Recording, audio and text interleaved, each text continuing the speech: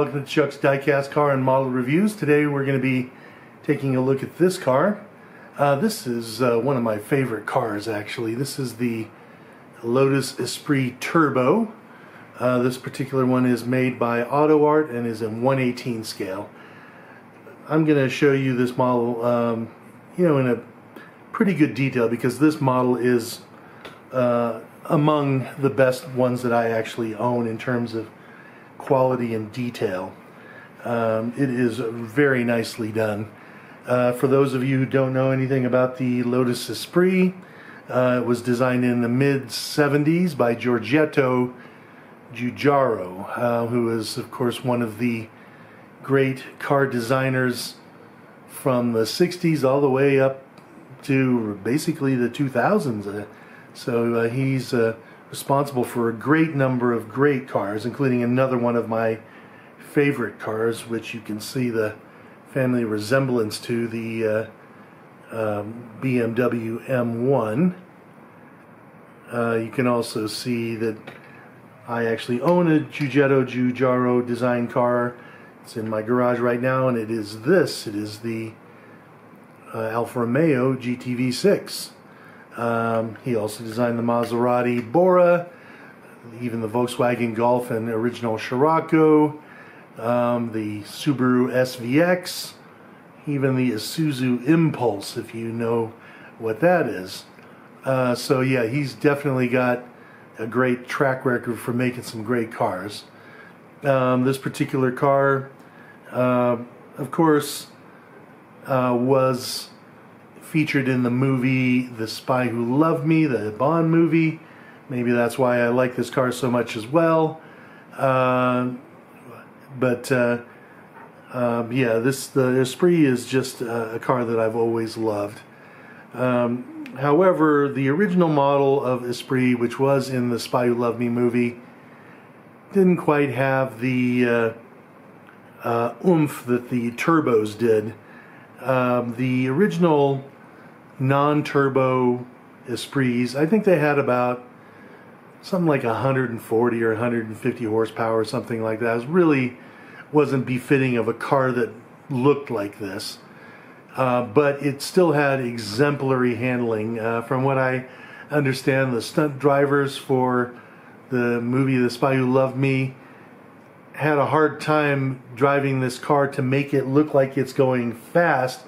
They couldn't get the back end to slide out on or anything like that, no matter how hard they tried. So again, that just goes to show you how good Lotus was at making a quality handling sports car. In the late 70s, or that is when they stuck a turbo on there, and that actually gave it more fitting amount of power, for its styling, if you know what I mean. I took it up to about 210 horsepower, I believe, and believe me, that was plenty for this car, because this is made of fiberglass. It's super light. I actually rode in one that belonged to a friend of mine's, and that sucker, when you stepped on it and the turbo kicked in, it would fly. So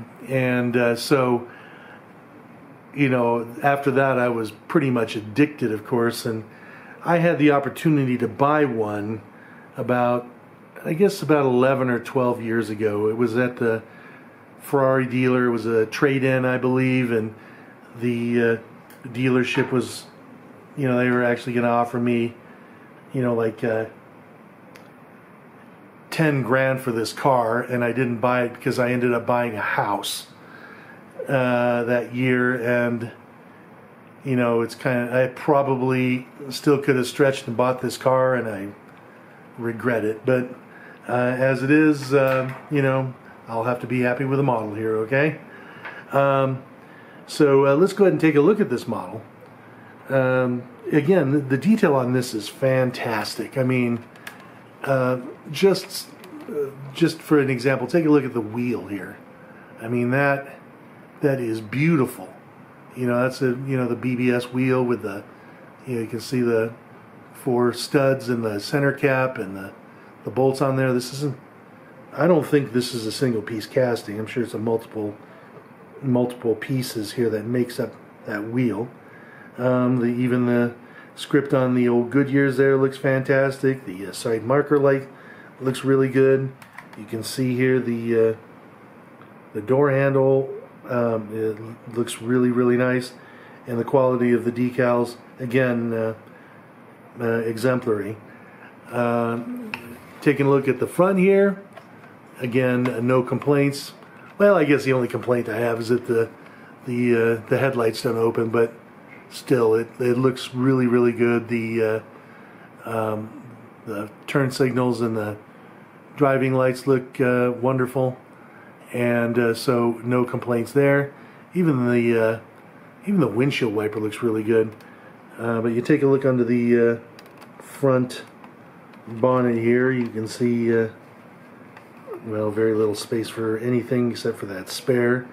I believe that spare is actually an old Wolf race wheel that the original non-turbo Esprits used, you know, as their regular wheels. These BBSs look okay. I mean, I've never been a fan of the basket weave wheels that BBS had, but you know, it still looks good. You can also see here the you know, the reservoir for the brakes and the headlight washer as well. So good detail in there. If you take a look at the rear here, you'll see the very cool Lotus script on the rear bumper. The guy who or the Esprit that I saw, you know, and could have bought, and also the one that I rode in, did not have the script in white. It was just bumper color. But again, this looks really cool. Taillights look fantastic. You can even see the rear hatch lock, which looks really good as well. And the exhaust pipes look good too. And of course, it has the requisite groovy 70s louvers here, you know, covering the back. So those are detailed well also. Here's the trunk. This right here is a piece of fabric. It actually unzips, and that's where the storage space is for your luggage. The engine is located under this, in real life, a fiberglass cover that's you know, covered with vinyl or carpet or something. And then here, there's the engine.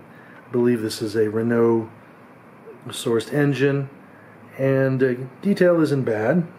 Being it's a mid-engine car, you know, there's not the greatest view of things, but it looks pretty good. Okay, and now let's go ahead and take a look at the interior here. Now, this is tough. If I told you the detail on this model is really good, and one of the things is the shut lines are super tight, so I actually have to use a knife blade to get in here. So let's go ahead and pop this door open here.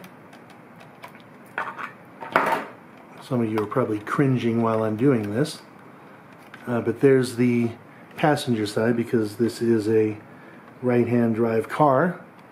Detail in there looks really good. You can even see the ashtray there on the sill. The interior is flocked, as you can see, by the red carpet there, and the detail on the seat is actually pretty good.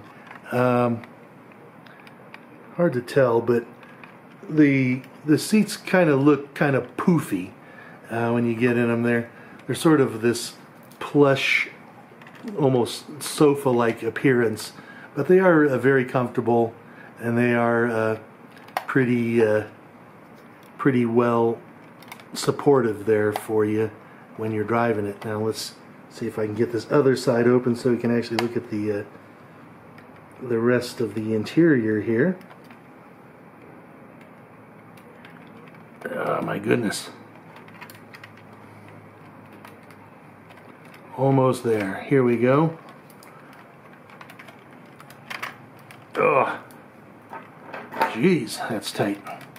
Okay, again, there is the detail on the dash. The shifter looks really good.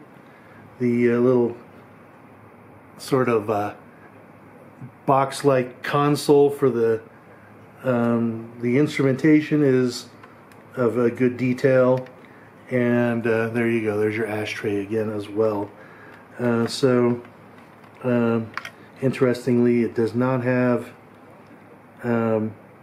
seat belts, but I don't know if that's because they didn't have seat belts back then, or if this just wasn't built.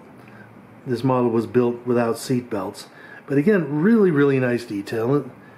Let me go ahead and bring this in closer here so you can see. But yeah, it looks really good. And again, it's just a lovely model. That's pretty much it. Just to let you know here, the designer of the Esprit, actually one of the other designers, was a guy who was a taller gentleman. The one who actually designed the dimensions of the car, and so you can actually. I'm 6'1" and I could fit in it just fine. The only problem was that when my friend and I took this car out for the drive, we stopped off at a convenience store and bought a couple of bottles of soda, and then you know, he was taller than me actually, and he was driving. And when we both got down to the bottom of our soda bottles, we tipped the bottle up to get the dregs out, and the bottle hit the roof of the interior of the car. We literally had to like turn our heads sideways so we could get the rest of the stuff out of the bottle. So that just goes to show you that although it fit tall people, it was still kind of tight. But anyway, you know, that is it for today. I hope you enjoyed this review, and if you did, please like and you know, sign up for my channel. And thanks for watching Chuck's Diecast Car and Model Reviews.